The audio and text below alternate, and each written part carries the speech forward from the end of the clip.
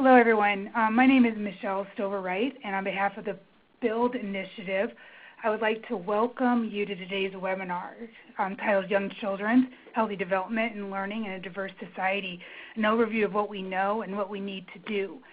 This webinar is based on a paper developed for the BUILD Initiative that compiles current research and evidence from over 30 researchers and advocates in the field on designing culturally and linguistically relevant, responsive, and competent early childhood education systems. That full paper was sent to you when you registered for today's event. I would just like to take a few moments to introduce our presenters, provide an overview of our presentation today, and just share some logistical information before we get started. First with our presenters, Charlie Bruner is the Executive Director of the Child and Family Policy Center and the National Director of Research and Evaluation for the BUILD Initiative. He's written extensively around diversity and early childhood system building efforts. Charlie will be leading us off by offering some background on this work and some key highlights from the paper. Eva Marie Shivers, who's the Director of the Institute for Child Development Research and Social Change in Phoenix, Arizona. She has presented widely on her research looking at race, culture, and child development. Eva will provide insights into putting this knowledge into practice. We are really pleased to have over 140 registrants from 37 states on this webinar. It really offers a chance for wide input and questions. This webinar and the documents are intended to be interactive. There will be opportunities for you to share what is happening in your state during this webinar. During some periodic opportunities for polling questions, we will be asked to respond. And in the future, there will be opportunities to share resources and ideas to add to this document and to add as much input as we can from across the country. To avoid distractions, you have been put on mute for this call. We do want to hear questions from you, so there is a chat box on the left side of your screen. Please, during the presentations, feel free to type in your questions, and there will be opportunities for our presenters to respond throughout the webinar. After the webinar tomorrow morning, you will receive a link that will include a recording of this webinar, the full paper, the PowerPoint, as well as a link to a SurveyMonkey where you can suggest additional resources or input for this work as we move ahead. Now that these preliminaries are out of the way, I'd like to welcome Charlie Bruner to start us off. Thank you very much, Michelle, and thanks everyone for signing on to this webinar. And we're going to be a tag team, Eva and I, and I'm going to do kind of the easy background work around what we know right now, and Eva's really going to speak about how we can then put that into practice and move forward with this work.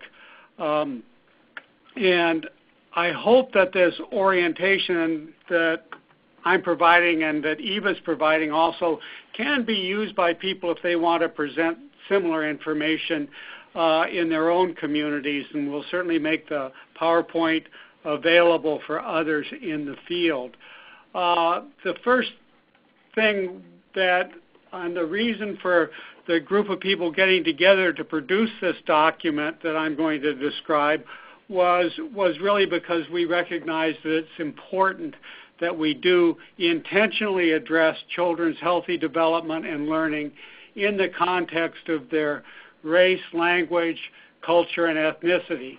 And why it's important, the first reason it's important, and I think one picture is worth 1,000 words, is you see this little girl, and she's learning about a clock or a wheel and using her large and small motor skills, and there are blocks around her that are the ABCs and painting and expression, and there's also a white boy over in the back looking at her.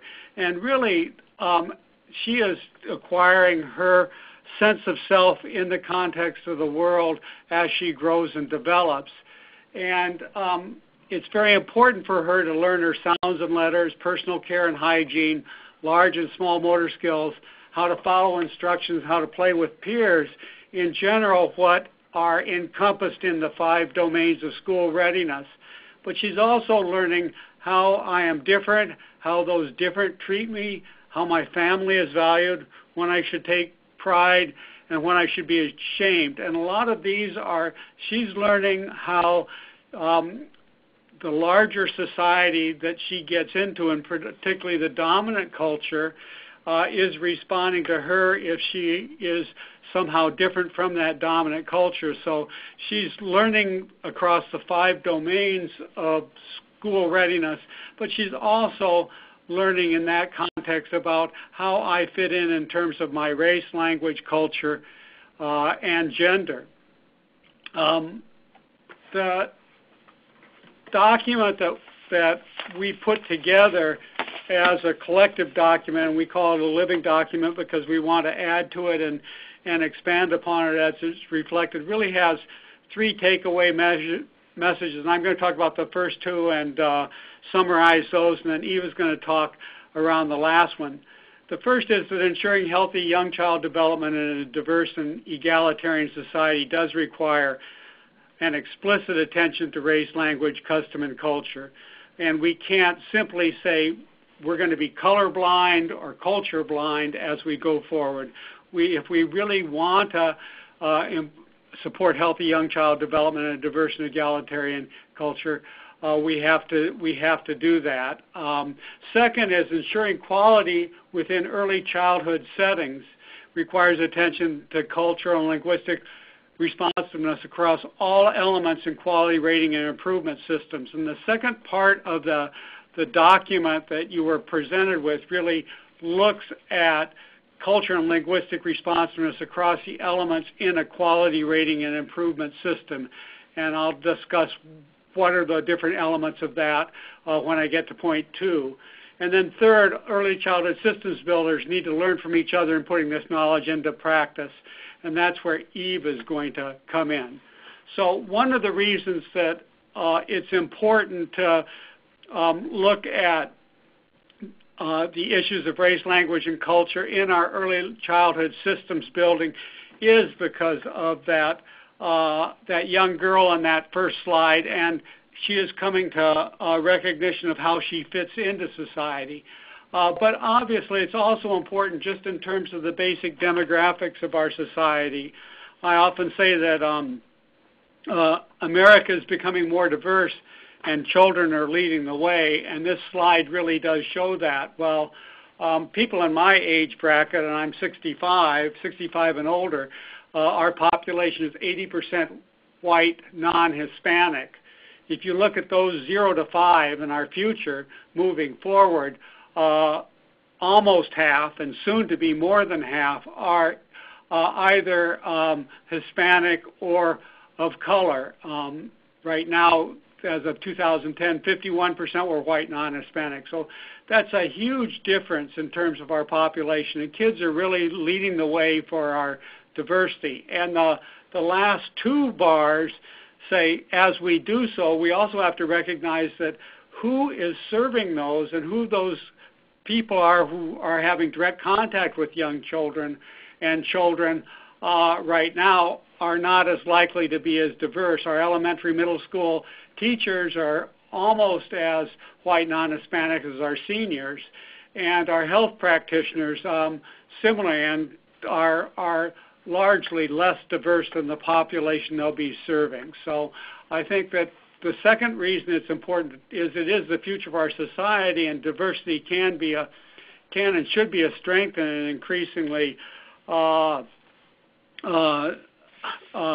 economy, but only if we provide the supports to enable all kids to grow and develop and respond and become skilled and contributors to our economy and to life. Fortunately, we don't have to start from scratch in terms of addressing issues of race, language, culture within our early childhood systems, and that's what this document tries to bring forth as it draws upon the best available research and evidence in the field. And we did so by combining the wisdom and perspectives of 26 thought leaders in the field who we pulled together for a meeting, and then they followed up with us in fashioning this document, and really fashion the document to serve as a reference and resource compendium on what we know and what we need to do. And as I said, it's designed as a living document to be added to and adapted. And as you can see on this next slide, the 26 folks there are the people who contributed to this document by reviewing it, by making editorial changes, by adding in references and resources, and I think really put together a compilation of information that can serve as a basis for anyone who wants to start out and say, how do we ensure that our early childhood systems building and our development of quality rating improvement systems and standards do reflect and well respond to issues of race, language, and culture. The first part of the document speaks generally to healthy child development and a diverse and egalitarian society and what we know, and then the second section goes on to look more explicitly at what can be incorporated into quality rating and improvement systems. And that first part makes 5 key points or findings. First, as we know, children learn, grow, and develop in the context of their family, language, and culture.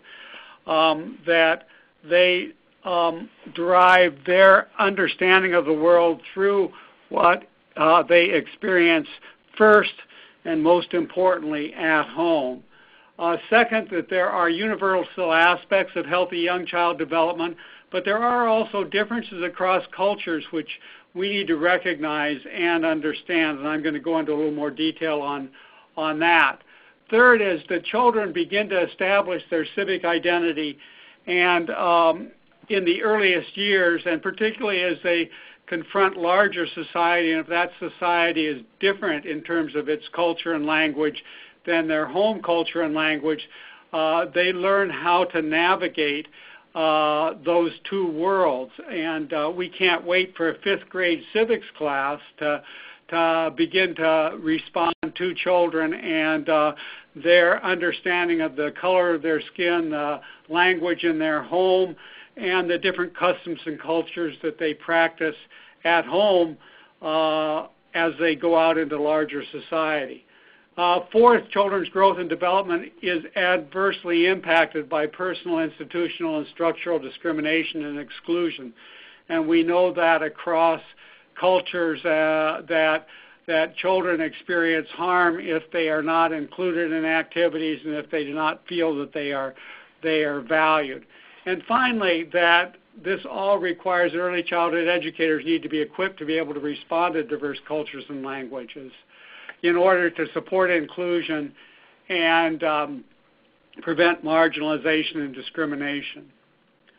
On that first point, the universality and difference in healthy child development, I think that the 5 domains of school readiness increasingly are recognized as universal across cultures. And Lynn Kagan has done work now in a number of different countries in terms of establishing indicators of school readiness, and they've pretty universally adopted those 5 domains, although they've sometimes added something else specific to their own culture and language. But those 5 domains are really recognized as universal, and we don't want to play in too much to the cultural differences in terms of what is healthy child development.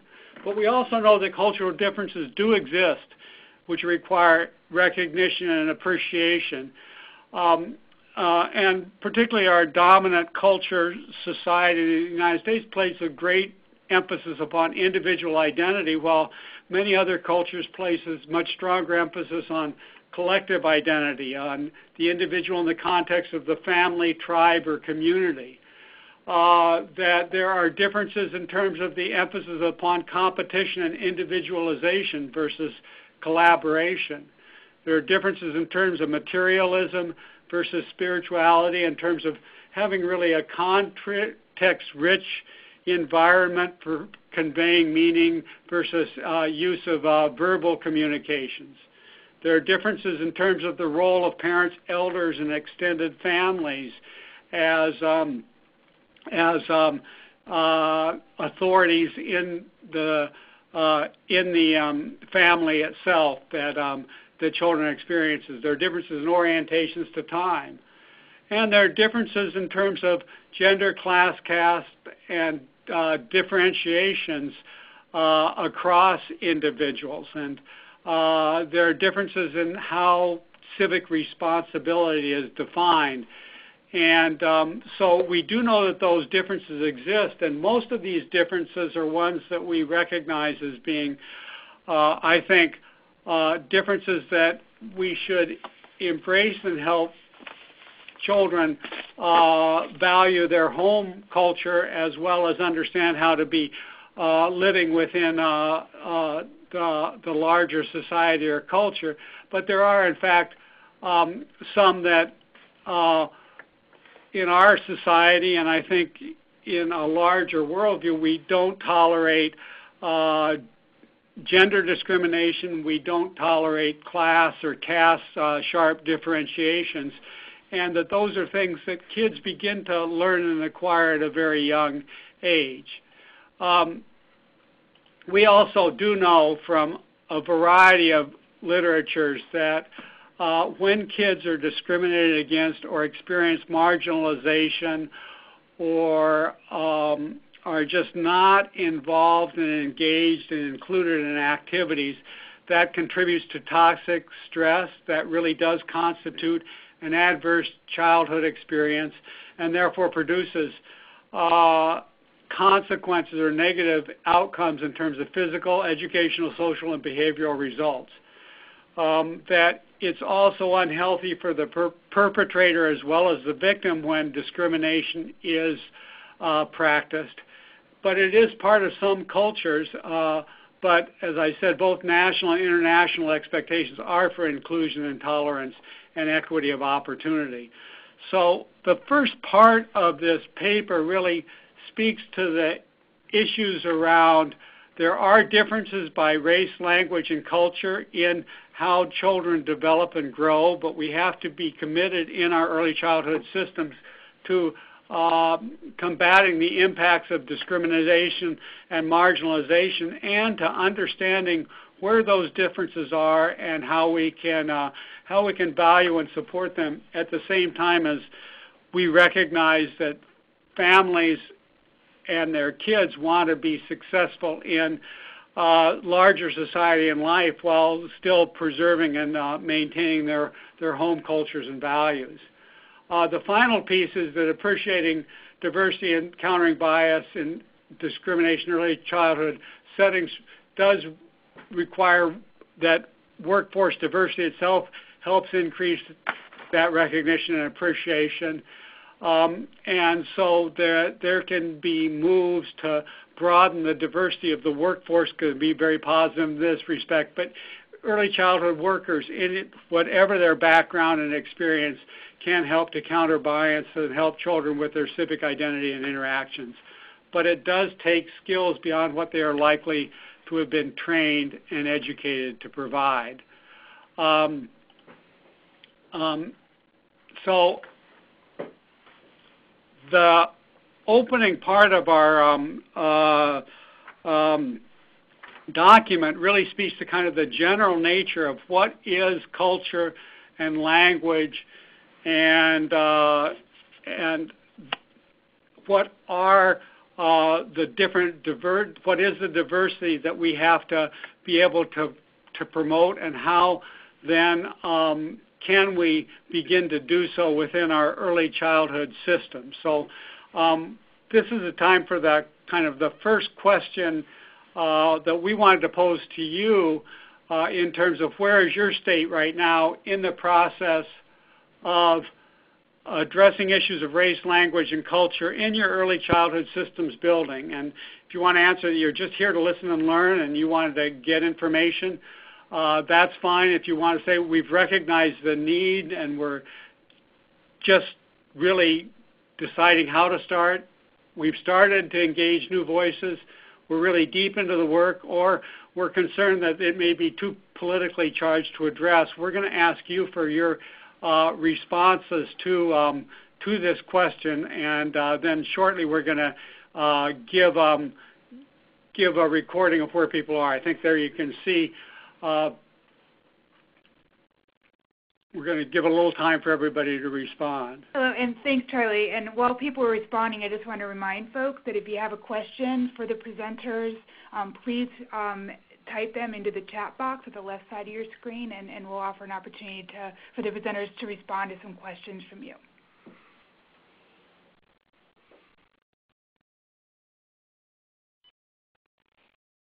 And we'll give just a few seconds more to let people get in their responses, and then we'll close it up and you can see the results.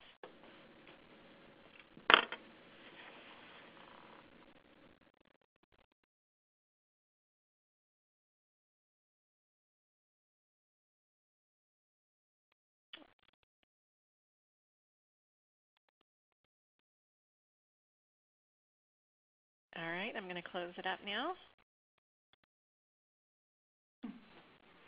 Great. Well, I think from this polling, it really shows that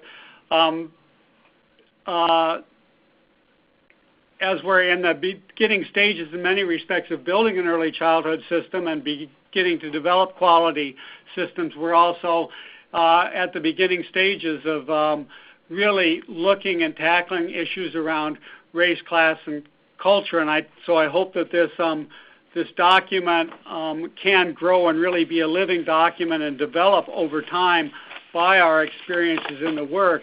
At the same time that we have recognized the need, and we are starting to engage new voices in this work, and I'm glad that most people don't feel that this is simply too politically charged in order to address, although as we know, that this is not something that is easy for us in society often to address in our public systems. I'd like to now go on to the second portion of the document, which really went into more detail around quality rating and improvement systems. And most states are developing quality rating and improvement systems in order to strengthen the quality and developmentally appropriateness of their early childhood systems. And this framework is really what is entailed in trying to improve quality. It improves developing quality standards for programs and practitioners, support of practitioners in continuous quality improvement, planning, monitoring, and accountability around achieving those standards and meeting those goals, financial support for programs, practitioners, and families to be able to really provide for quality services, and engagement, outreach, and promotion to consumers, programs, practitioners, and funders. So we've defined quality rating and improvement systems as including a specific rating system used to measure individual programs as far as their quality, but also a whole range of activities that go into supporting programs in securing higher ratings and developing their ability. And so we looked at each of these 5 areas for what we know about quality standards as it relates to issues of diversity and cultural and linguistic responsiveness. And the first point is, in terms of quality standards for program practitioners, is that cultural and linguistic responsiveness and competence is a core aspect of quality. It's not the only aspect of quality, but it is an aspect of quality. And there can be programs that have very strong cultural and linguistic responsiveness and competence, which may not have other aspects of quality, such as the type of education and training of the workforce, but they still represent quality across that particular dimension. That secondly, the early learning standards are in the beginning stages of reflecting that responsiveness and competence in their definitions, measures, and guidance, and that they can be drivers for improvement, but it is really facilitated if they intentionally and explicitly incorporate definitions, measures, and guidance related to culture and language within their standards. So in terms of early learning standards and the standards related to quality rating and improvement systems, being explicit about and intentional about incorporating definitions and measures related to cultural and linguistic competence are important to move forward. In terms of support for continuous improvement, the training and professional development of the workforce is essential, and I think we know that that's essential independent of issues of race, language, and culture, but it's particularly important in terms of strengthening the workforce in ways that match the race, language, and culture of children being served, and developing training and professional development opportunities that ensures that we gain a diversity of providers who can match the race, language, and culture of children being served is important. At the same time that training and professional development must equip all workers to become more culturally competent. And I think one of the things we've seen is advances over the last 5 years, although there currently are limited tools and exemplary programs and evidence-based strategies for promoting this cultural competence in the workforce, there have been increasing efforts to develop training and staff development programs that really do focus explicitly on these. So we have more of a base to work from than we did 5 years ago. The third element around quality rating and improvement is planning, monitoring, and accountability systems. And I think that the more that those programs really are inclusive and reach out to ensure that there are diverse perspectives offering information, advice, and participating in the process, the more that issues of race, language, and culture will be addressed. And there are some states like Washington State and I think Arizona as well, which have really taken time in their planning and development of quality rating and improvement systems and in their monitoring of them to make sure that they've engaged stakeholders who really are expert on the different races, language, and cultures that exist within their states. The fourth around financial support for programs, practitioners, and families is, and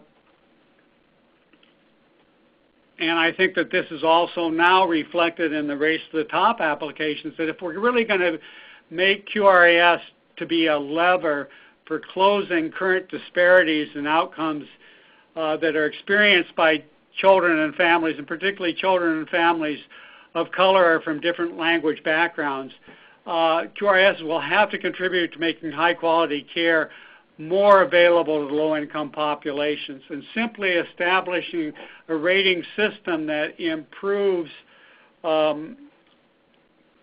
care overall does not necessarily mean that it improves care for those children and families who are in low-income neighborhoods or in neighborhoods which are culturally and linguistically require different responses. And so in order to really ensure that QRAS is a lever for reform, it does require workforce development, which offers opportunities for advancement in careers from those from all different cultural, linguistic, racial backgrounds.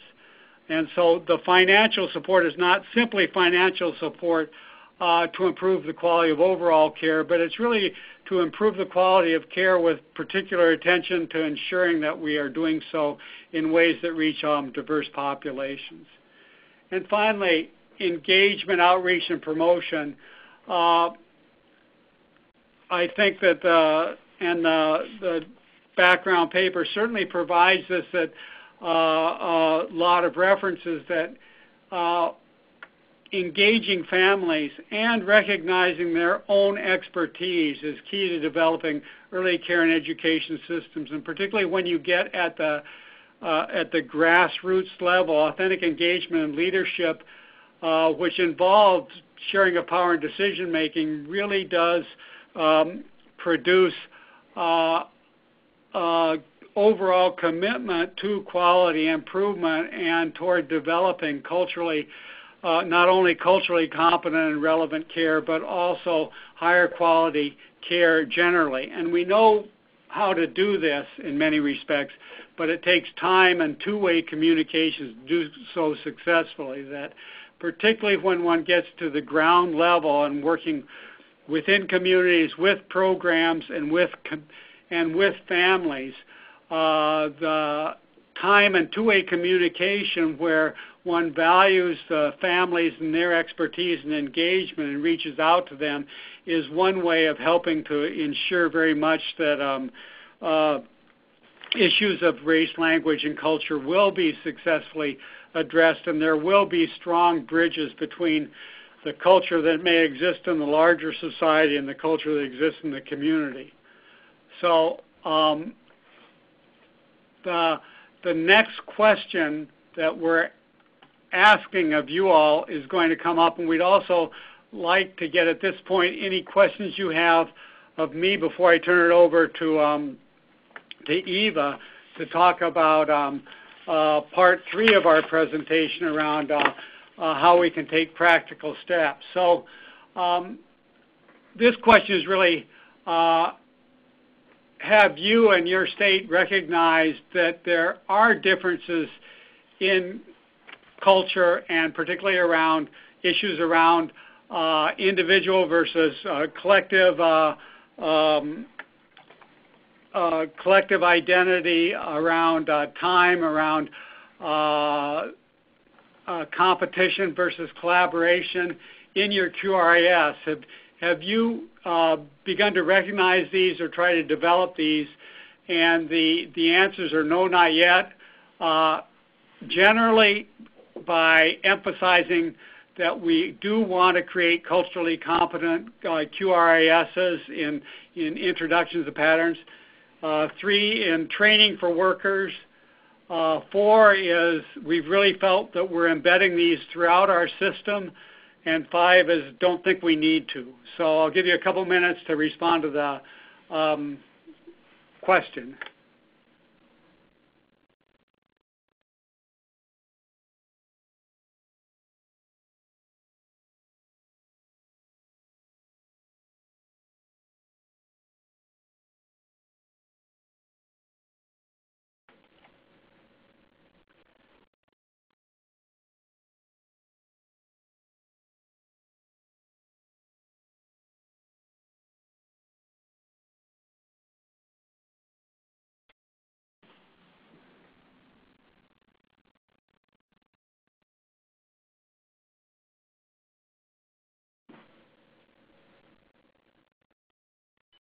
And Charlie, you've got a hand raised right now.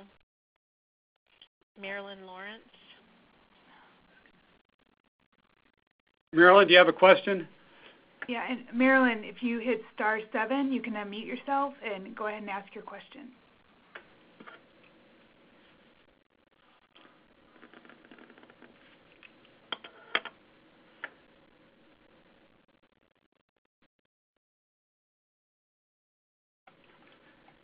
You can also type in your questions too.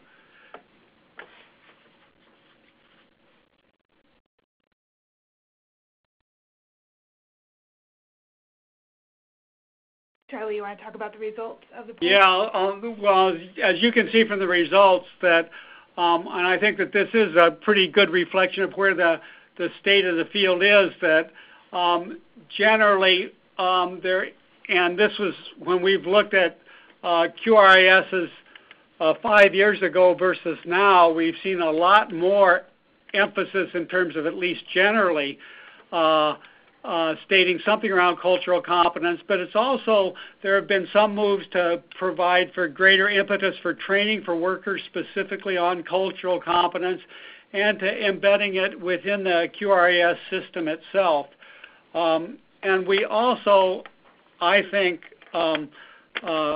and I now want to turn it over to Eva, but just really saying one of the things that I find heartening about this is that I think that there are a lot of people who are beginning to address these issues and having taken the first steps at least to do so. But there are also a lot of people who have been moving forward and who we can learn from and learn with in how to do that in training in specific measures within the QRAS, in the early learning standards, and in our professional development programs, and in our monitoring systems. So I guess now I'd like to turn it over to Eva. Thanks, Charlie. So I just wanted to emphasize again some of the points that Charlie made. I think the first one is that the document to which he referred in the first couple of sections, and one of the major reasons for this webinar really was to share with you this resource that we've developed and that we will continue to develop. It is a living document in that we are going to continue to add new evidence as evidence gets created and collected and answered. But, you know, there is this tension sometimes in our field, this tension between waiting for more and more and more evidence, kind of with some conclusive answers, versus moving forward on the evidence that we do have. And I think our point today, and the point that I hear Charlie make all the time, is really it is so important that we need to move forward now with the evidence that we do have. And so this next section, I will be talking about some general thoughts we have about moving forward, and then I will give you a specific example of a project that Bill did. When was it? Last year, 2012. It was funded by the Kellogg Project, and I'll give you some more concrete examples about how we can move this agenda forward. So in regards to just some general thoughts about putting this type of knowledge into practice, one of the things that we can all consider in our work is the roles we have for our early childhood leaders. Are they spokespeople? Are they door openers? Are they both? And we would argue that awareness is always a precursor to change.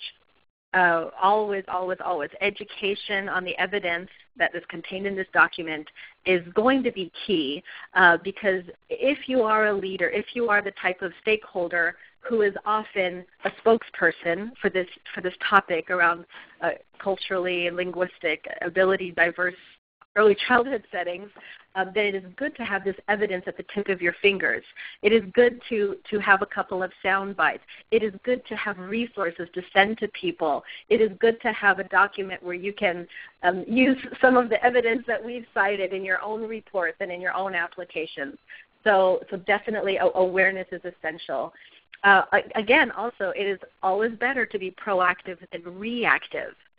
So advocates who are really championing this topic, we don't have to wait to be asked about, what do you think about cultural competence, and what do you think? We really are the ones to promote this.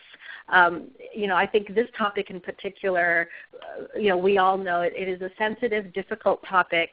I think many of us in this field, of course, are well-meaning and well-intentioned, and we want all children to benefit from all of the systems work that we're doing, but it still does require an eye to really examine and unpack whose perspective, whose framework, whose cultural models are really represented in the work that we're doing. So the people who we're training and talking to, those of you on the phone right now, can be advocates and start to promote this agenda. And again, documents like this will give you some ammunition for doing that. And lastly, yes, it is better to blunder forward than wait behind.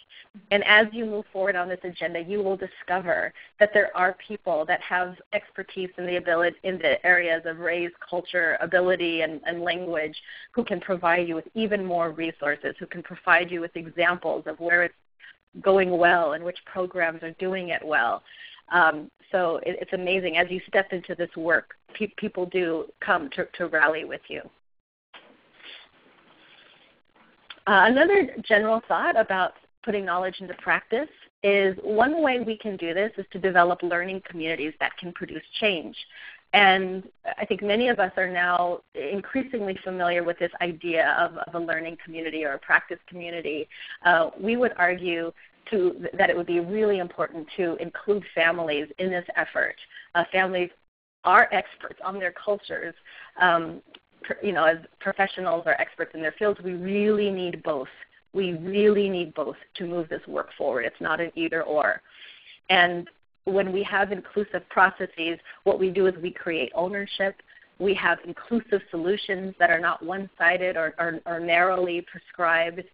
And in terms of the planning that we do and our decision-making process, I think this is a really hard one, is to take a look at the room, take a look at who's sitting around the table, and to think very carefully, where is there room for more inclusion? Where is there room to include voices? And how do we include voices? Maybe it's not always appropriate to invite families to come to these big stakeholder meetings. Maybe there are other ways we can consider structuring our decision making. And finally, just for another general thought, is in thinking about our leadership and in thinking about the experts who are moving systems building forward in the early childhood field, another big idea that we have here is to promote and recognize the development of people of color as experts and leaders. And so not only families, but even those budding researchers, those budding professionals who have a good mind for systems building, who really bring their own authentic perspective to the work. But in addition to that, I think often the people who are most drawn to this agenda are people of color, people from marginalized communities, and to think about ways that we can promote their leadership and promote their expertise and give them more of a voice to speak as we continue to make big decisions about our system. So moving on from some of these general ideas about putting knowledge into action, what I'd like to share with you is, I think, a really important technical assistant project that BUILD offered states back in 2012. And a lot of times when we talk about this topic, what we hear from stakeholders a lot is, okay, yeah, we get it. We know this is important. We believe you. We believe the evidence that exists. Tell us how to do this work. That, state administrators and the people who are implementing programs and policies, they are hungry for ideas and assistance and how to take concrete steps. So BUILD was able to get some funding from the Kellogg Foundation, and they developed a project called the Quality Rating and Improvement System Diversity and Equity TA Project. And the three big objectives of this project were, one, to promote greater awareness and understanding among state leaders about how their own state's decisions might have an impact on social inequities, and how those leaders can start to change the structure to address those inequities. So that was the first objective, pretty big, lofty objective. The second objective was really to expand the knowledge base about how we incorporate issues of racial, cultural, linguistic, and ability responsiveness into our systems building. How do we create broader recognition of these issues within the overall field? And then the third objective was to foster the capacity of additional champions and experts to provide assistance to others in developing quality rating and improvement systems using a social equity lens.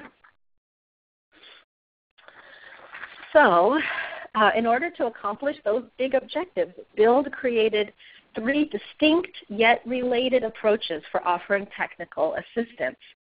And so a request for proposal was released, and 33 states and 3 territories all submitted applications. These were competitive applications to receive this type of TA. And I have to say, I remember kind of talking with Jerry Cobb about this work, and we were both so excited about the response that we saw from all of these states and territories in this issue, and it just was so encouraging to see that people were really ready to move forward.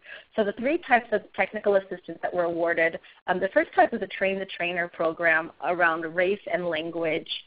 And it was a 2-day workshop. It was held in Philadelphia. And each of the 15 states sent 2 representatives. And the people who attended learned a specific curriculum that they could take back to their states and use to train other trainers. The second type of technical assistance was a learning table. And the learning table was facilitated and hosted by Camille Catlett at Frank Porter Graham. It was a 6-part monthly webinar series. And if I'm remembering correctly, each state had a team of approximately 6 to 8 people, mostly leaders and early childhood stakeholders. There were a couple of states who really kind of thought outside of the box and invited new participants, new voices to their teams. And the format of the learning table, the format, the resources, the homework the teams had, the content, really encouraged these teams to consider how their connections and their infrastructure, really encouraged them to plan how to make their early childhood system more responsive to communities and families. And then the third TA that was offered, we called it customized technical assistance, and there were 7 states who participated in this. And I have to say that some of the states had there were several states that had both learning table and custom TA. There are also some states that had both learning table and train the trainer. So there was some overlap. There were some state teams who were able to benefit from multiple types of technical assistance. And for the customized TA, it really is exactly what it sounds like.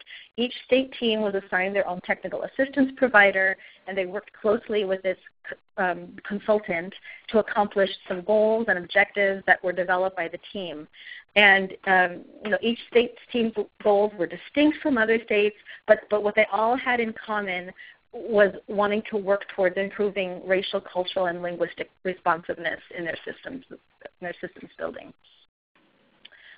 So this was a big project. There were many components. The evaluation was I think pretty big as well. It was mostly a process evaluation simply because this work was so open-ended and every state team was different and the TA they received was different. So the evaluation was mostly descriptive, but we did use several different modalities for collecting data. We used online surveys to get feedback on the Train the Trainer workshop series. We used online surveys after each learning table segment. And then we also used interviews after the whole entire learning table sequence ended and also after the customized TA was finished. We had a lot of really, really rich data, and I am going to just distill some of that data. What I thought would be important to share with you were some really concrete examples of what they actually did for this project. So the most common things that we saw happening, there were many different layers of work that were going on, but I think the most common, what we really saw, were that state teams, they convened large groups of stakeholders in their respective states for buy-in. They did things like, they met several times over the year. They developed common definitions for this work. They developed guiding principles, and you can imagine if you've done this type of work before, the hours and hours of conversation that it takes to reach consensus on this. And given the context of what we were talking about, it was important that they had very skilled facilitators working with them to talk about issues that are not always easy to talk about. So they developed guiding principles, a common vision, and I think most importantly, an agreement to start integrating this work throughout different layers of the early childhood system. Another big task that many of the state teams took on was that they took a look at their quality rating and improvement system. They looked at their manual, the framework, the competencies, standards, and indicators, and they really teased those things apart. They added and integrated equity and diversity principles throughout. So that was really big work, and as you can imagine, a year simply was not long enough. When the project ended, states were still continuing to work on these goals. But every state that participated made movement forward. And to summarize what we found, I think to make some points here that are useful for what we're discussing today, is one of our biggest findings was that integrated technical assistance approaches were much more successful. So for those state teams that had both attended the learning table and also had their very own consultant to do some hand-holding with them and to really walk them through the process, we saw that they made a lot more progress on their goals and objectives. What we also noticed, and I don't know if this will make sense to you, I think it will, but the developmental stage of a state's quality rating and improvement system, were they at the very beginning of building their QRIS, or were they further along into it? So the developmental stage, and also the political context in the state, and maybe not even broad political context, maybe just even within the early childhood community. The political context for embracing equity and diversity principles were often predictors of how much progress a state was able to make during the course of this project. So those are some contextual factors that were really important to consider, at least for this particular type of TA. We also found that most of the states who participated in this project, they started with, I want to say just the narrow objective, even though I don't mean to suggest it's a small task, but it was a narrow objective of revising the standards. But as they continued to work with their learning table team and with their individual diversity consultants, they quickly discovered that they needed to focus on other aspects of their system, especially when it came to aligning the standards in their QRIS and taking a look at their professional development infrastructure. I remember a quote from one of the interview informants, and she said, this work doesn't fit into a nice, neat little box. Once you start working on this, you quickly discover how it ripples out to the rest of the system. And so that if we're going to revise our standards and our indicators in our QRIS, then we absolutely need to take a look at our professional development system and think about the implications for our trainers and our technical assistance providers, like our coaches and consultants. So that awareness of really how wide and far-reaching this work is very quickly dawned on many of the states who were working on their QRIS indicators. And finally, what we realized kind of at the end was that there were a handful of states that were starting to feel that they were ready for their next phase of diversity consultation. And so what that meant was they had broad buy-in from stakeholders. They developed common definitions and a new common vision. They've taken a look at their indicators. Now they're ready to really work on that next level, which is, okay, let's take a look at our workforce competencies. In particular, they were focused on the trainers and their technical assistance practitioners like coaches and consultants. There were some states who were even really hungry for tools and measures so that child care administrators could start to even do their own self-assessments. So we're starting to see the evolution of just a handful, not many, because as we saw even earlier in this webinar today, I think the majority of states are still at the very, very beginning of this work. But it was exciting to see that among the states who received this technical assistance from this project, there were some that were really making some advances. That was exciting. In terms of the challenges and barriers to getting this done work maybe more efficiently or just more of this work, what we commonly heard was the perception that there was not enough time. There were too many other competing priorities that were going on. So many of us are familiar with this feeling of being stretched way too thin. We take on so many roles. So many different responsibilities in our roles. And what I heard from several different interview informants is they said, I wish I could only work on this issue full time. I wish I didn't have all these other things pulling me in different directions. So there was this tendency to see this work on diversity and equity as an add-on to what they're doing, as opposed to being central to achieving the mission, right? The mission being all children, or as Camille Catlett says, and I borrowed this phrase, seeing each and every child being ready to succeed in school. And so I think that is part of where this document that Charlie told you about today can really help us even shift our frames for how we see this work. I don't remember what slide it was, Charlie, that you had, but you said, this work, this is central to our work on quality. When we offer culturally and linguistically responsive care, it is quality care. So it kind of begs the question, can we truly have quality care without attending to these issues? So these are some of the discussions that we will, I'm sure, continue to have, and hopefully you will continue to have those in your states and in your teams. And a concluding thought to, again, share with you is that even though there's still so many questions that have yet to be answered, and our research agendas are still so full of things that we'd like to study and really obtain more evidence, we know right now, we do know enough to act. And we do have a lot of work to do, so we better get started. And this is kind of a nice way of saying, there are lots and lots of valid excuses that many of us hear and also use ourselves about why we're not pushing this agenda more.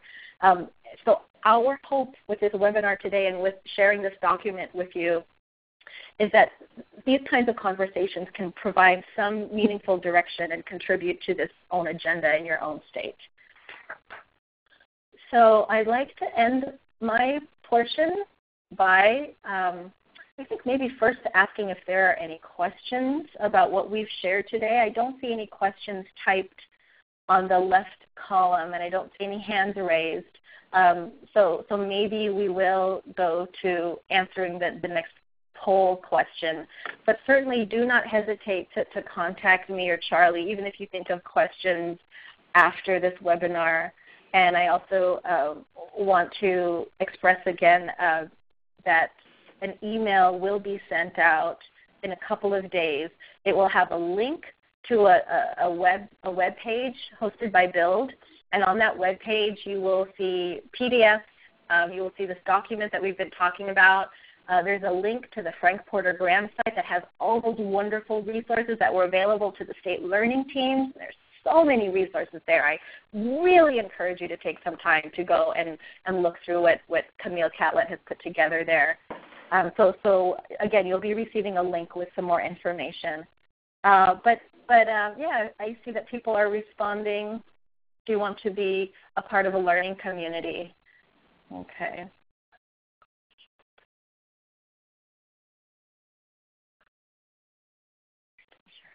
Charlie, is there anything that you want to share about this particular question and how we might follow up on this? Well, I'm glad that there are a few people at least who want to meet new friends, because I think one of the things that Eva mentioned in her work with the Kellogg Foundation was that a lot of people just really enjoyed the opportunity as part of a learning community to connect with other people who are doing similar things. And there's a lot to learn from one another, but it's also just nice to know that other people are working on the same issues and have the same values and same desires to do things. So yeah, I agree, but I also think that what we suffer from in our field, in our early childhood field in particular, is that there are lots of individual or patchwork efforts going on in our states and communities. And I think the biggest and most impactful change is really when we do this work in conjunction with our systems building. And I'm sure that many of the people on the call today are a part of a build state, so I don't know if it's part of your build agenda, but even if you are not a build state, to really think about how this work can be integrated in other systems building efforts. I'm sure that so many states now have some type of a professional development work group. There are people who have committees meeting for their quality rating and improvement systems.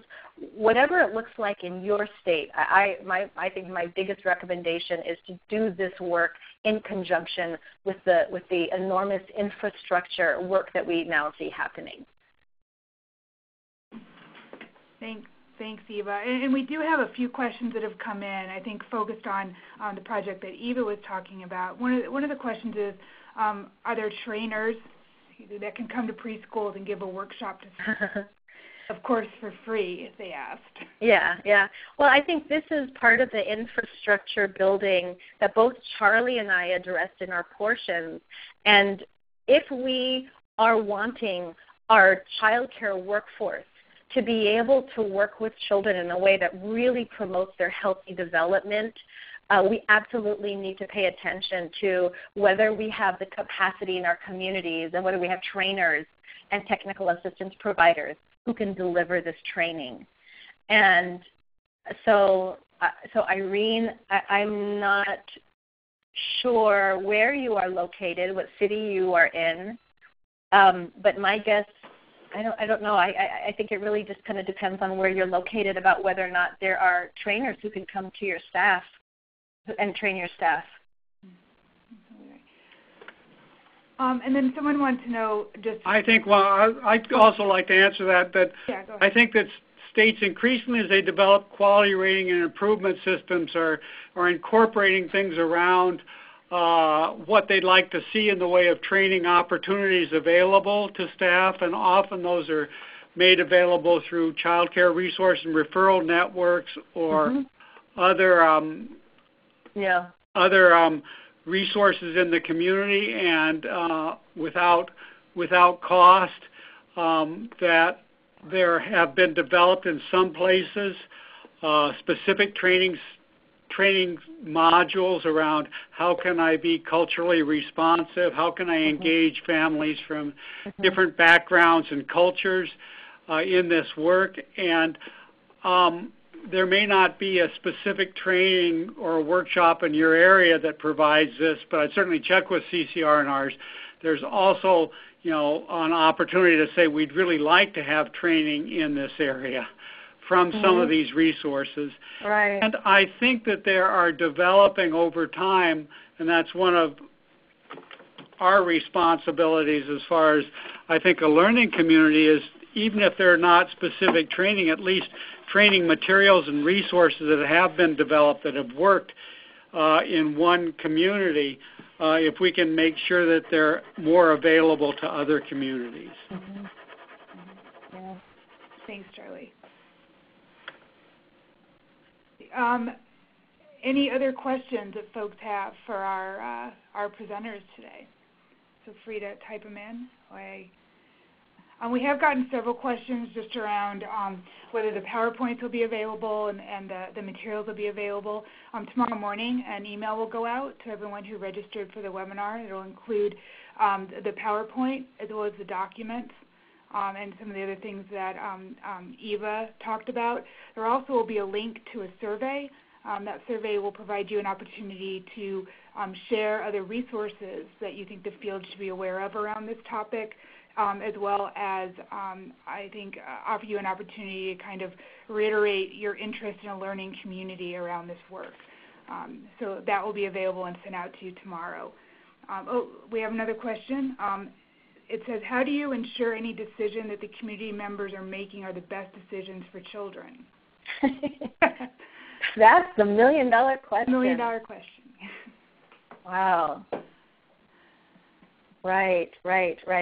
Well, I think that was there was a slide a little bit earlier that I had about leadership and how it's really important that if we do invite families and community members to participate in these conversations and decision making, that at the same time we also have our experts in our field to, so it's a discussion that is informed by the authentic, lived experiences of people in the community, but also kind of integrated with what we know about child development and a healthy development for all children.